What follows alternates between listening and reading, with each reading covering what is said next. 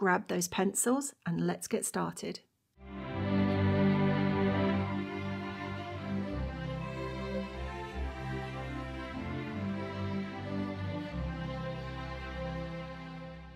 The first thing that I'm going to do with this coat is I'm going to take the permanent red or whatever colour that you're using, and with light pressure I'm going to come around the top of this collar. So we've got a few pinky bits that are going to come over here, and I'm going to go in with perhaps the crimson or the light magenta to put those in, the colours that we've already used in the face.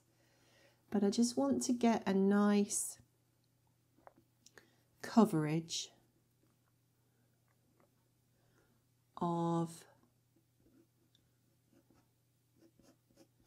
this, and I've just realised I've missed a bit out of the line drawing there, so I'm just going to draw that up. He's got like a dip there, so I'll just draw that into there and just really lightly start to bring this colour in.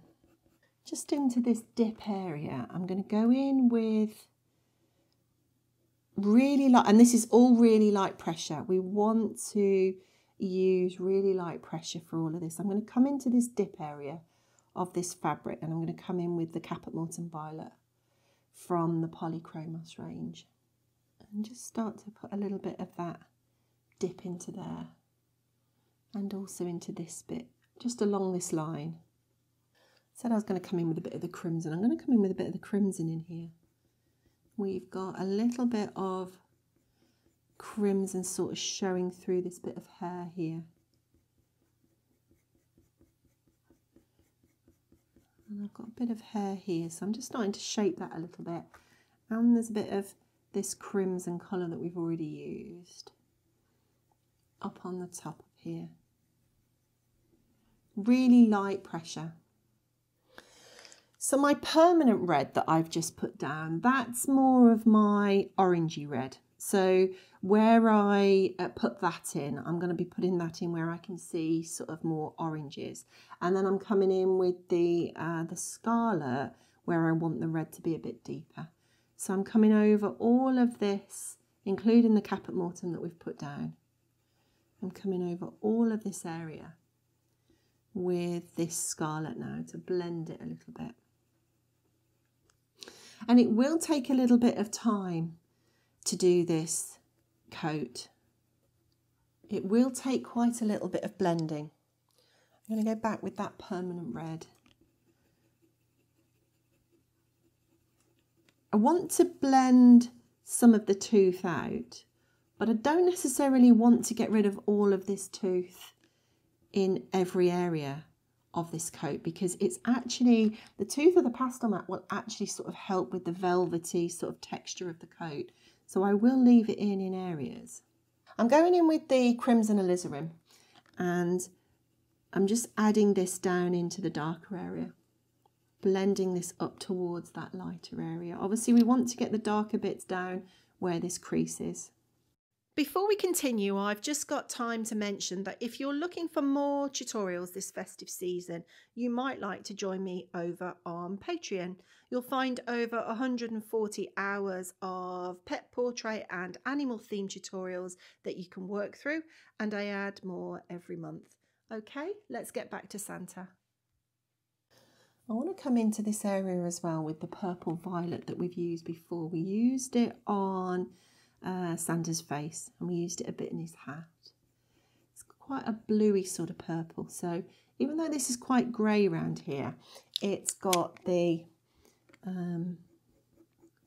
it's got this tint of purple in here. I'm going to put a bit of the magenta in there as well, light magenta. And I tend to sort of have all the pencils sort of bunched up in my hand as I'm working on big areas like this, so you'll probably hear pencils clicking and moving around a bit. And then I'm going to blend that out with a little bit of the Bista around this curl, and just use a bit of the warm grey 3 as well. Bring that over this coat, this bit of hair. Just going to blend that with either a paper stump or a paintbrush, whatever you've got, whatever you want to use. Just add a little bit of texture into this lovely curl we've got here. And just bring a bit of this darkness in on the edge of this, this coat as well, this collar.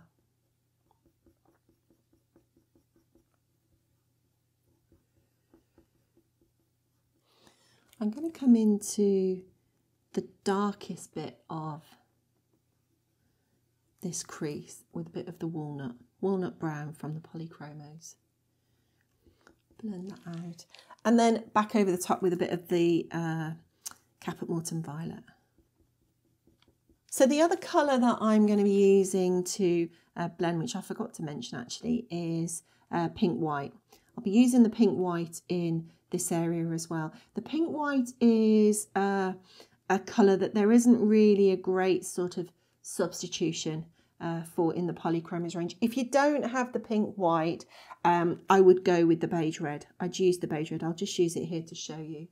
But I would use the beige red. It's a little bit darker, but you're still going to get that sort of nice blend. Perhaps might use a bit of white as well. Just going to come back over the top of that with the permanent red. And I'm just going to take the crimson and just take that up slightly on the edges, just tiny little bits on the edges, just to create that little bit of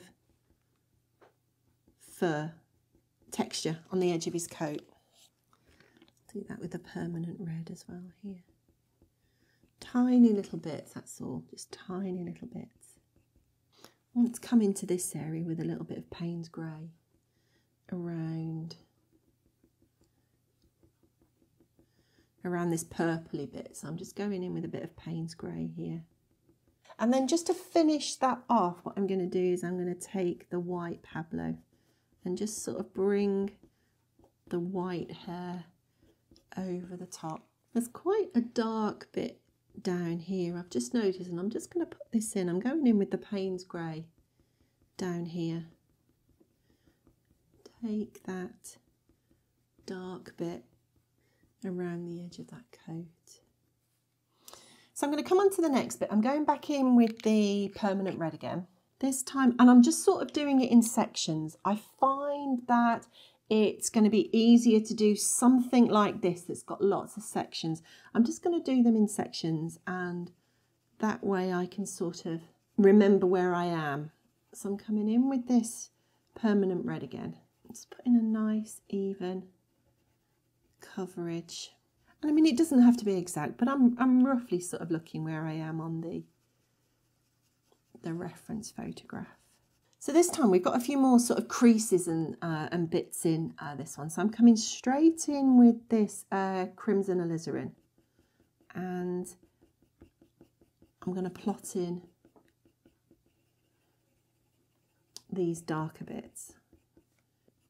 And I don't want to go straight in and plot it in with, you know, really dark colour, because if I've got this wrong, I can just sort of adjust it really. I can, this alizarin crimson, it's dark enough, but it's not too dark. So I can start to go in with a Caput Mortuum Violet and start to darken down and build up these darker bits that I've just sort of plotted in. And I'm going between circular strokes if I can't see any sort of direction, and then these sort of directional strokes if I can. So for instance, I can see that there's a curve shaping around there, so I'm just shaping it with the pencil. Flicking the pencil out from the darker part of the crease out into the lighter part of the crease.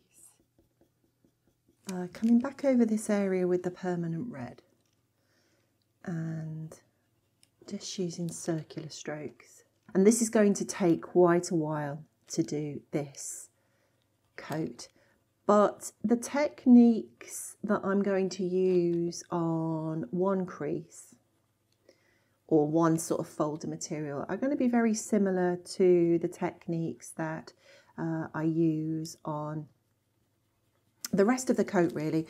There'll be slightly different techniques that will come down on the arm. where we've got slightly different looking fur and creases. But up here, it'll be pretty much the same. So what I'm going to do is I'm going to show you how I do a couple of creases, and then I shall time lapse the rest of it, just so that you can see it come together, but that we don't have to, you don't have to spend lots of time watching the video. You can just sort of get on with it and, you know, work at your own pace, because that's the easiest way to work on fabric like this. Just grab a cup of tea or a cup of coffee and just sit and work on it for a few hours at a time, and before you know it, you'll have the coat finished. So I'm just going over this area with the permanent red, and then I want to come back in with the crimson alizarin and just bring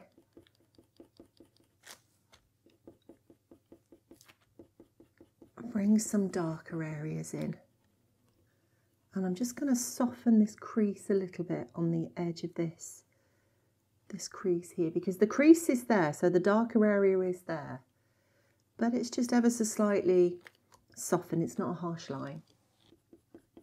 Just using this crimson alizarin to put a little bit of shape into this fabric. And I don't need to worry about particularly sharp pencils. The pencils aren't particularly sharp. So what I'm going to do from here is take the walnut brown, and where this is much darker, put a little bit of this brown into this area. And the other thing I'm going to do is I'm just going to go back and put a little bit more of this crimson right up on this top corner, because I can just see a little bit of purple up here. Just put a little glaze of that over there and into this area around this little bit of hair. Just a little glaze. Tiny little bit of the red coming through there as well, because of course we can see a bit of the coat coming through the hair that's gone over there. And then what I want to do on that bit is just to put a little bit of the white over the top. Just blend that a little bit. I'm going to come into this bit on the top of his coat here with a little bit of orange, just in places, just to give, again, just like a little glaze on the top of his coat. And that's going to help to make the red just a little bit more sort of orangey red for me. And then back in with the permanent red. Now you can work on these areas as much or as little as you want. Obviously, the more we work on these areas with this fabric, the more we are going to fill in the grain on the Pastelmat, and you'll have less grain showing. Use a bit of that orange again coming around here, and then back in with the permanent red, which is my sort of orangey red. So whatever red that you're using that's got that orange tint to it. I'm going to take my Caput Mortem Violet, and I'm going to go up into the darker bits of this crease and actually just blend that edge of that crease just a little bit. I just want to soften that a little bit. So I'm going to go along this crease here. And that's all I'm doing. I'm just looking for the lights and the dark areas that are going to give me that contrast, and they're going to form the shapes of these creases. So this Caput Mortem Violet comes around here. We've got quite a dark crease around here. And I'm using circular motions to plot this next crease in, because I can't see any direction really. I just want a nice even coverage. So once I've done that, I'm going to come in with the scarlet and come all the way over with the scarlet. Now, it doesn't matter whether you choose to sort of plot all your creases in a much larger area, or whether you just want to just sort of work on one fold like I'm working on at once. It really doesn't matter. Whatever's going to be better for you. Some people will find it easier to work on a much sort of larger area and plot all the creases in, say, on his coat and work on it all in one go. And, you know, other people might prefer to work on smaller areas, and it really doesn't matter. Whatever's going to be easiest. I suppose doing it this way, I do have to keep picking pencils, you know, up, down, whereas if I was using the same pencil all over his coat, that would, perhaps it would be faster, I don't know. I just think this is just a nice, easy way to follow around his creases. For me, anyway, it works for me. I want to come back in with this permanent red again, which is my sort of more orange red. So I'm not really using any particularly difficult techniques to create this fabric. It's more about the observation of the reference photograph. It's more about looking at where these darker bits are and these lighter bits, and that's what creates the fold in the fabric. So it's about sort of observing where the lighter and the darker bits go. It's about observing the direction of some of the shadows. So for instance here, as we come down this bit here, we need to make sure that the darker bits, they come over this way. They're sort of sweeping in curls. So I want to observe those and make sure that, you know, they are going in the right direction, because they are what's going to help shape and create the form of the fabric on his coat. And it's about getting a nice blend of colours between the lights and the darks, so that we don't have sort of harsh stop-start lines. We want it nice and blended. And they may look a little bit funny in isolation like this. So, you know, the creases and the fabric, it may look a little bit funny, but it will come together. I'm going to come back over this again with the scarlet. And every time I go over it, and I could leave it as it is, I could leave it like that, but I just want to fill the grain in a little bit more. Now you can do as much or as little as you want here. If you feel that you've already got enough colour down on your creases, you can obviously sort of move forward with the video, or if you need a bit of time, you can pause the video. I don't want there to be too much grain showing in this area. I will have more grain showing as we come down the coat, and I'll explain that as we come down the coat, but for the minute I want to fill in as much of the grain as I can for the minute. There's some marks there, you can probably see that they're just marks that are on the Pastelmat. So I can either try and, you know, push a pencil down and fill them in. So you can see I've filled them in a little bit, but I don't mind them really. I don't mind the little marks on the Pastelmat. I just sort of work with them. But all I did to get sort of, not get rid of them, but disguise them a little bit, is to just tip my pencil and I've just run a pencil down into that channel. So you can see I've disguised them a bit, but I never worry if I get marks on the Pastelmat. I never worry with it really, you know, we can sort of disguise it.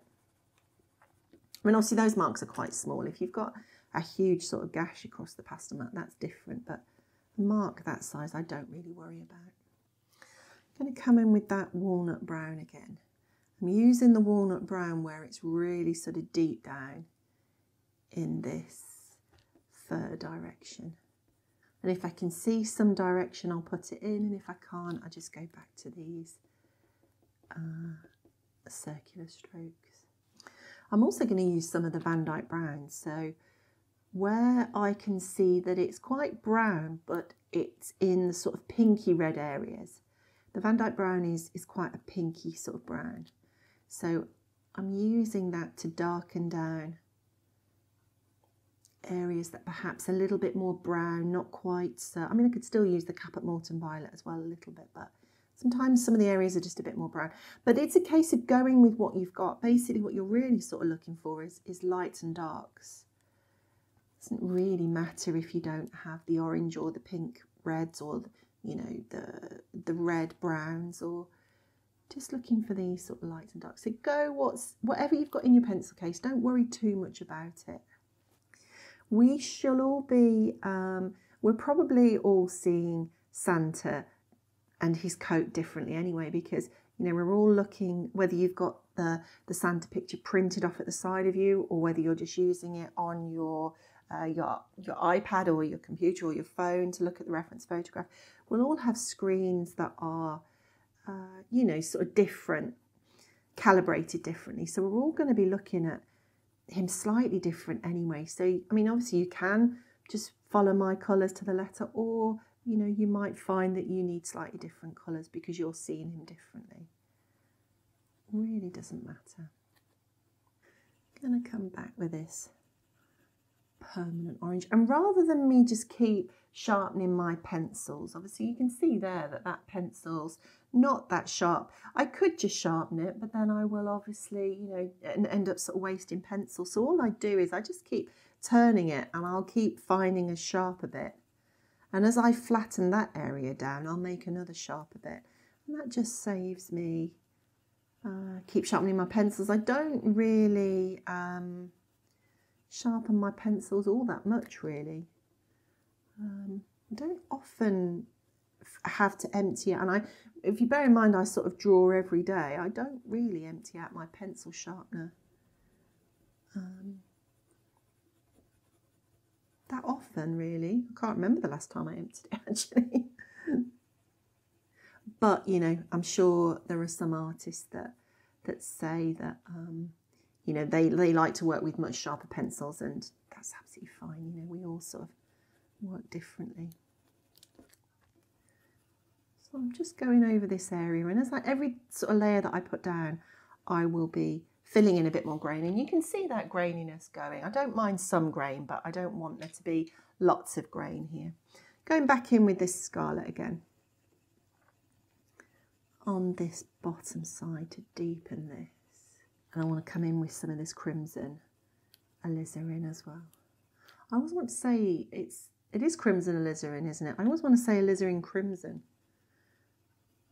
because that's one of the colours of my my watercolours, and I always just want to say alizarin crimson. So if I do say that, I mean no, what do I mean? I mean crimson alizarin. Forget what I mean. And this is crimson alizarin hue from the Luminance range. I'm just creating some darker bits here, quite sort of deep pinky red colour. And I'm just applying this. This is the darkest red that I've got, apart from the Caput Mortem Violet. This is the darkest red that I've got. So this, you probably have already noticed, you've already worked it out, but this colour is being applied where the darker side of the fold is. So this is the colour that sort of blends down into the browns and the Caput Mortem. And then it's the permanent red, which is my lightest red, which is sitting sort of on top of the fold where it's lighter. And then I'm adding a touch of orange to that in sections. So if I just put the orange on to show you, I'm adding a touch of the orange to just add a little bit more orange in when I need it. And the other thing that I will be doing, I'll just show you now, is I'll be taking the light flesh, and where it needs a little bit of highlight on the top, I'll just be putting a little bit of this light flesh. And if you didn't have the light flesh, you could just use a bit of the beige red, and perhaps with the ivory, or even a bit of the cream in with it, whatever you've got, whether that's ivory or cream, whatever pencil you've got. And that's just going to give me that sort of peachy, orangey bit on the top. But as I say, none of these colours are sort of written in stone. You can just go with whatever you want to go with. I can see a little bit of crimson around where this hair is. So I'm coming in with a bit of crimson on the coat, just where this hair is here. And the other colour that I want to use, just where this darker bit is here, I'm going in with a bit of Payne's Grey to tint that, and again, just let that come down to the collar, let that come down to the coat rather. And your first few creases, so the first few sort of folds of material that you do, they may look a little bit strange. They may not actually look like folds, but as you move down and as you do more, these folds will and these creases, they will actually start to look like folds of a coat. And, you know, I can leave an area, I can come back to it, and I may just sort of go and add a little bit more to it, might add a bit more highlight, might add a bit more shadow. As I always say when I'm drawing, I can work on an area in isolation, but it's not until I see it with the rest of the areas as I start to build up the drawing that I think actually an area might need to go darker or lighter, because I'm looking at that area in context then. So it could be that I need to go back in and make something darker again, or make something a little bit lighter. I'm just going to go into this area with a tiny little bit of Payne's grey to darken that down. That's quite a deep fold there. And we've already used the Payne's grey, so I've got the Payne's grey, so I'm going to go in with the Payne's grey and just darken that down just a little bit. I'm going to start to come down onto this fold here, and I'm going to use this this whole area I'm going to do this whole area in one go. I'm going to start to, again, I've gone back in with the Caput Mortem Violet, and I'm going to start to just have a look at plotting in a few bits of direction, bringing this over just a few little bits of direction, quite lightly. It doesn't have to be exact, just something to shape this section of his coat. And this comes, and I am just following. I find that when I'm plotting it in, I find following the creases, because obviously the creases are flowing around the fabric, I find following the creases are actually quite useful. I might as well just plot this bit in whilst I'm working on it as well. And the guides are here, the guidelines are there for you to, you know, they are a guide. It's not sort of like a really detailed outline to colour in, but the guides are certainly there to show you where the fabric, which way the fabric's going. So once I've sort of plotted in roughly where these creases are going to go in this section, so this is how I would sort of deal with each section. I think I've probably explained this up here, but I'll just explain it again. So so this is how I would deal with each section. So I've chosen a section. So for this is going to be my area that I'm going to work on for the minute. I've taken the Caput Mortem Violet and I've just plotted in the areas that I can see are going to be the darker bits. So the areas that are going to be the sort of dark folds of the creases, or just the bits that are going to have shadow. Done that with the Caput Mortem Violet. What I'm going to do from there is I'm going to take my lightest red, so not the oranges or the light flesh, but the lightest red. So in my case, it's the permanent red. I'm taking the permanent red, and I'm now just going to go over this area and just start to get some colour down on it. I go with the permanent red, which for me is like the orangey light red. I go with that one because it's easier then to put my scarlet red is slightly darker and heavier. So I put my scarlet red or my crimson, alizarin crimson on top, or crimson alizarin on top. And those colours will sit on here quite nicely. It's much easier to do that than to try and work the other way from, you know, the crimson to the scarlet to the permanent red. So I'm going to get these, and this is sort of putting in the lighter areas now. So we've got the darker areas in with the Caput Mortem. I'm putting the lighter areas in with the permanent red, and then I'll go and sort of blend the two together and create those sort of darker bits for the fold and, you know, the areas that need to blend. And I do that all the way through the coat, plotting the dark bits, plotting the creases, then go in with the lighter colour, the lightest red, and then sort of join the two, blending with the other reds that I've got. I'm going to come back in with the Caput Mortem Violet and just bring these darker bits down again. Just sort of going back over where I put it in before, coming back in with some of these shapes. And then I'm going to start to come in with the scarlet red and start to sort of join up and blend the light and the darker areas now. So there's a darker bit that's coming over and off this real sort of dark shadow. And as I say, these creases, they can look a little bit funny because you're just sort of looking at shapes. That's all you really see on the creases, unless you look at the bigger picture. As you start to look at the creases themselves, you start to sort of look deeper into the picture and look at the creases. They're just a bunch of shapes, really, a bunch of shapes and colours. And you wouldn't necessarily be able to say, oh, that's that part of the coat, or that's that part of the coat. When you're looking at, you know, a crease in isolation or an area of the coat in isolation, you've just got to draw what you see and trust what you see. Look for those shapes, look for those values, look for those darks, look for those lights. Trust what you see, trust the angles of the shapes that you're seeing, and bring it together like a jigsaw, and it will all come together for you at the end. And every time you put another layer on, you'll be filling that grain in a little bit more. Going back in with the permanent red, which is my sort of lighter orangey red.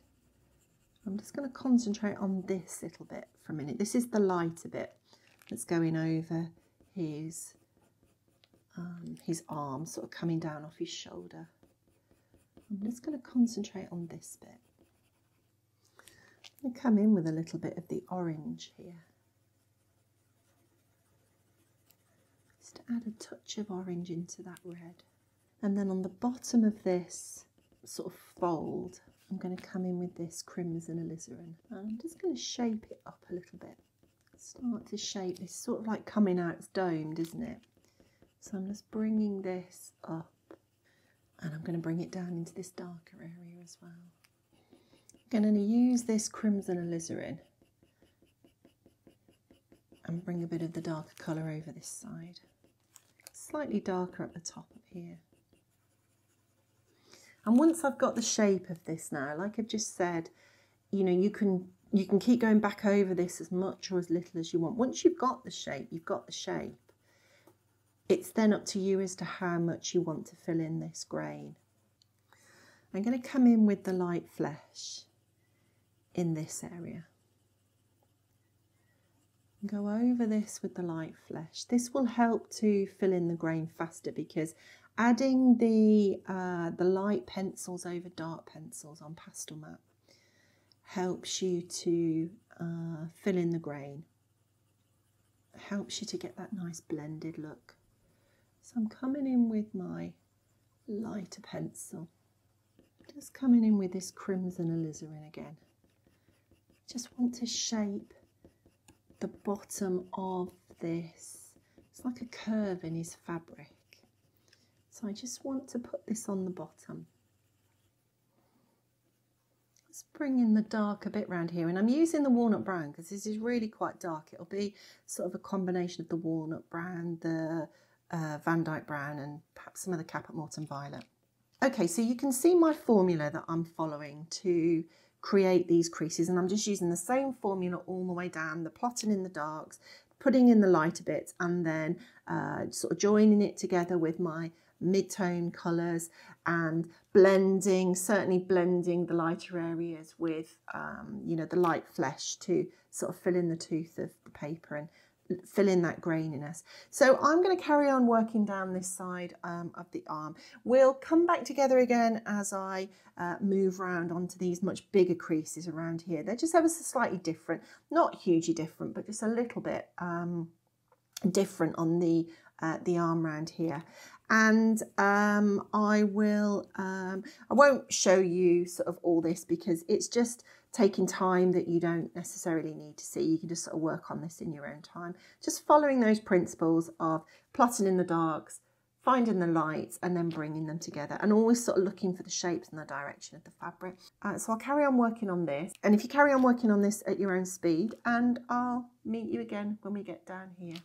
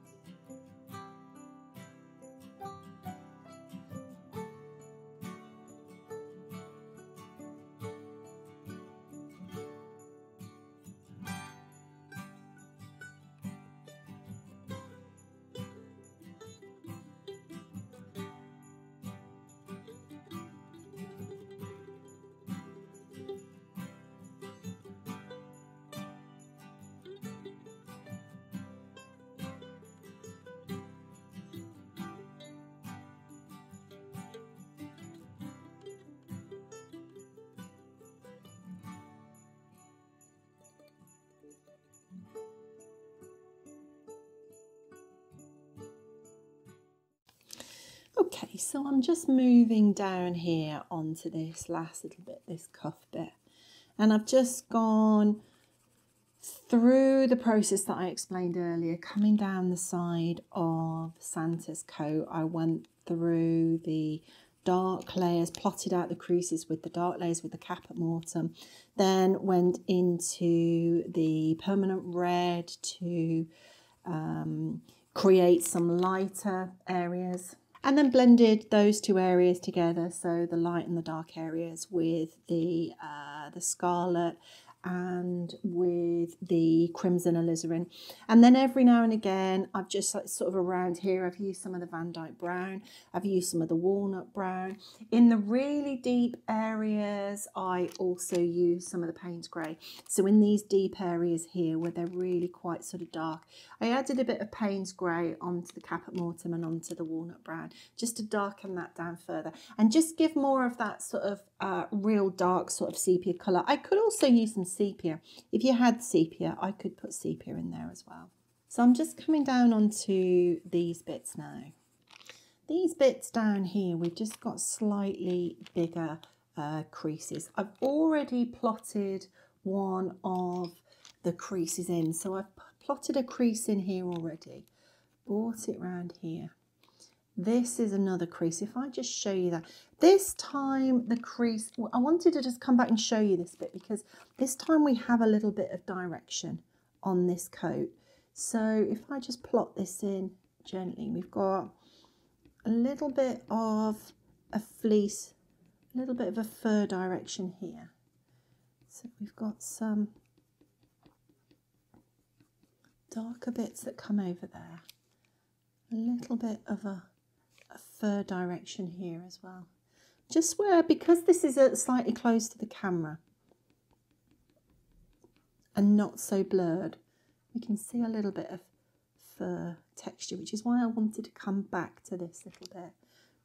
But I think we can definitely see Santa Claus or Father Christmas, whatever you call him. He's coming together now. Obviously, I'm based in the UK, and we still call Father Christmas really. He does get called Santa or Santa Claus, but we still do I think quite a lot refer to him as Father Christmas. We do in our family anyway, but I'd really love, absolutely love to hear which country you're from and what you call Santa Claus, Father Christmas, whatever you call him. I'd love to hear what you actually call him, particularly for the children. I mean, we certainly, for children, when children are around, we certainly call him Father Christmas. We probably perhaps talk of Santa as, I don't know, perhaps I did as my children got a bit older. I'm not really sure. We still call him Father Christmas. But I'd love to hear what you call your Santa and which country you're from. So just put me a comment below and tell me which country you're from and what you call Santa. It'd be absolutely lovely to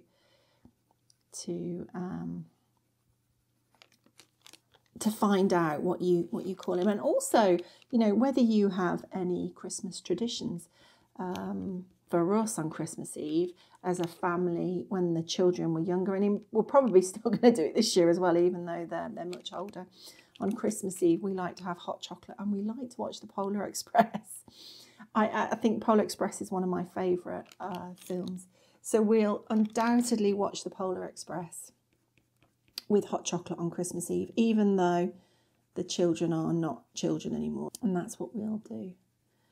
Love to watch the Polar Express. The other thing that I like to do every year is to just watch just about every version of A Christmas Carol that I can find, whether that's old versions, new versions, cartoon versions, the stories, the audiobooks. I absolutely love to listen to all of the versions of A Christmas Carol. That's just something that I like to do. The rest of the family doesn't really join in with that. But if you've got any traditions that you do at Christmas, then do drop me a comment and let me know, because I'd love to hear how you celebrate Christmas and what you call your Santa or Father Christmas or whatever you call him. So I'm just adding a little bit of the caput mortuum into this area here. The one thing that comes up with the Pastelmat, there are all sort of little marks all over the Pastelmat, and it's just part of the texture of the Pastelmat. And I find that for this sort of lovely plush velvety coat, all these little marks in the Pastelmat, they actually do work at creating lovely bits of texture. So I've left those in. I'm not worried about sort of trying to cover over those. I quite like the texture, so I'm happy to leave those in, and happy to probably have slightly fewer layers around here so that we have this lovely let the grain work for you, really. Just let the grain come through, and it just shows a bit of texture in Santa's coat. I'm just going into directional strokes around here to add a few directional strokes right on the edge of this fur, bringing that up so that you can see some of this fur texture on the top. And then I'm just bringing over this crease. That's quite a dark crease in there.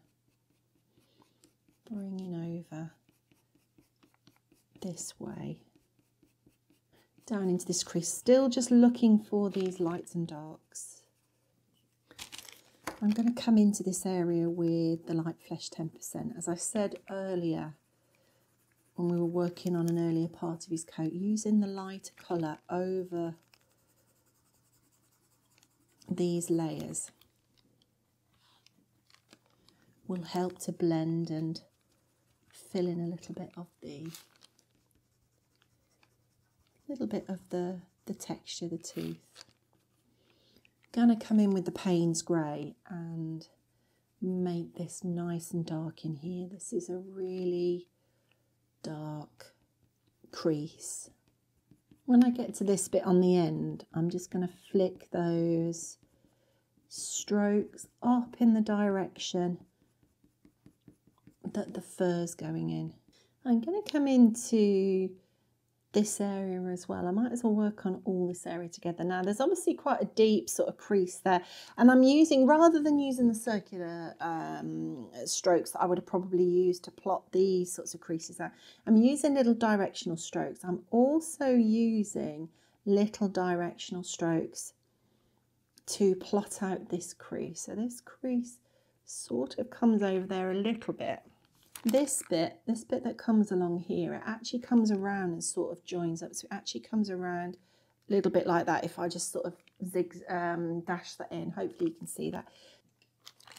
So just like before, I'm going to go into this area with, it's like a bit of a base layer really. When I get to the edge though, I am going to go into almost like a little directional stroke.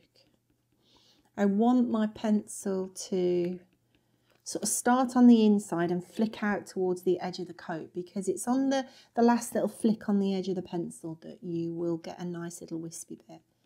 I don't want any blunt edges on the end. Let's build up a little bit of fur texture. You can see that we're just building up a bit of fur texture here. And then I'll go back to circular strokes in this bit.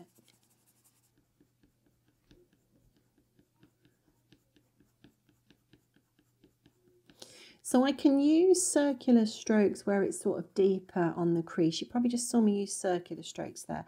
But then as I get to the top again, I'm just going to switch to these little directional strokes. Again, I'm going to use a circular stroke right sort of deep down in the crease here. And then as we come out of the crease, I'm going to use... And I will tidy this edge up a little bit again. Once I've put in the fur here and once I've put in his cuff, I'll be able to just tidy this up a little bit. So we will come back and tidy that edge. I'll just sharpen my pencil, and that way I can add a little bit more texture. So this time I want to come out of this crease and I want to sort of come over in little curls.